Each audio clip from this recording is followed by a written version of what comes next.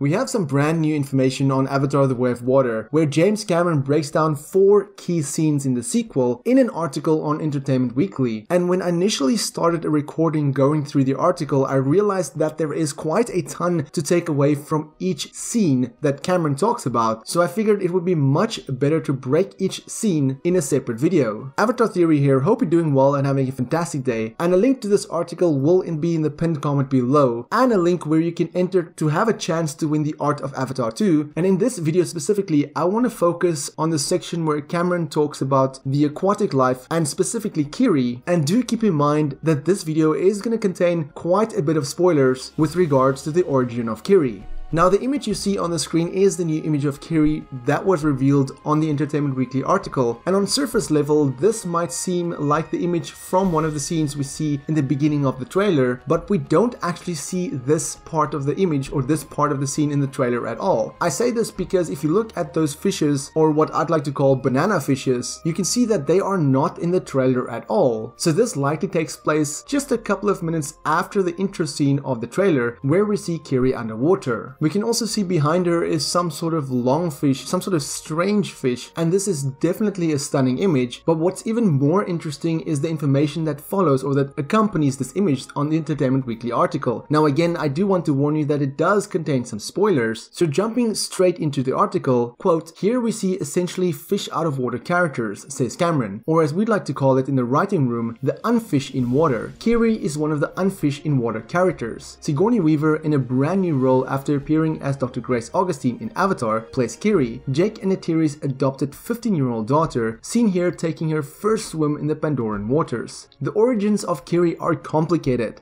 She's a naturally conceived Na'vi raised in the rainforest. It's just that she's born of Grace's avatar, Cameron explains. It's a natural birth, but the avatar is brain dead, but she's not. She's normal. Kiri is going through some emotional stuff by the time she's seen swimming underwater, Cameron points out.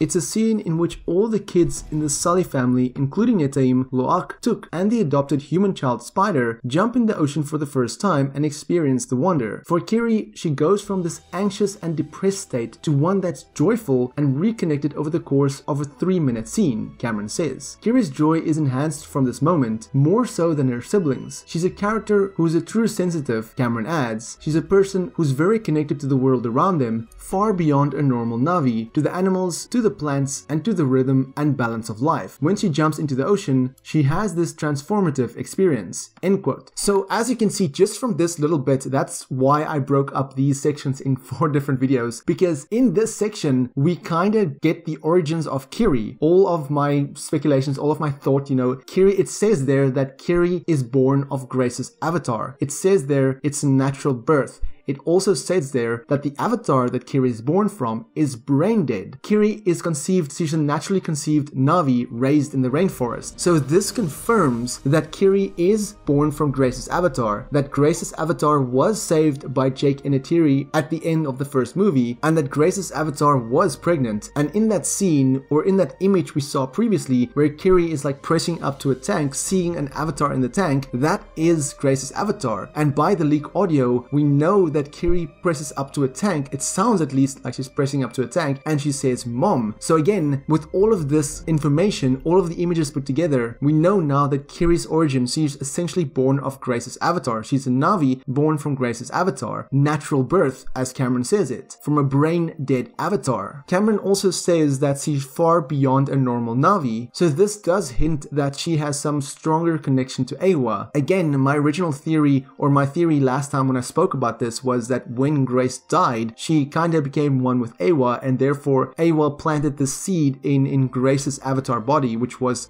Kiri. So that is how Grace, that's my theory at least, how Grace's avatar became pregnant, and Jake and Neytiri could feel that Grace's avatar was pregnant, and therefore they had to keep her avatar body alive even though her brain was dead. What was also interesting from this information is that they say that Spider also jumped in the water with them during that scene, but we didn't see him in that extended clip during the mid credits from Avatar Remastered. We only saw the Na'vi. So I do wonder if Spider was essentially edited out in that scene, so to give the indication that he's not with them. That's likely the case, but also we know that that specific scene where the kids jump into the water is roughly 3 minutes long, as it says, quote, over the course of a 3-minute scene, end quote. So as I said, just from this information, this little bit and this image alone, we basically got the origin of Kiri to an extent, and although it's not yet been confirmed of who her dad is or how Grace's avatar became pregnant, my theory still remains that when Grace died, she essentially became one with Eywa, and in a way, Eywa planted the seed in the avatar body of Grace, and that seed was Kiri, and therefore her avatar body became pregnant, and like I said, Jake and Neytiri had to essentially keep her avatar body alive because they knew that Grace's avatar was pregnant. Now, if you do want to read through the entire article yourself, it is in the pinned comment below, so do check it out. But what do you think of the fact that we now know the origin of Kiri to an extent? Do you think they're getting to the part where they're talking about too much information about the Way of Water? Let me know in the comments below, and for more Avatar content, have a look at the rest of my channel. Until next time, have a fantastic day and stay safe.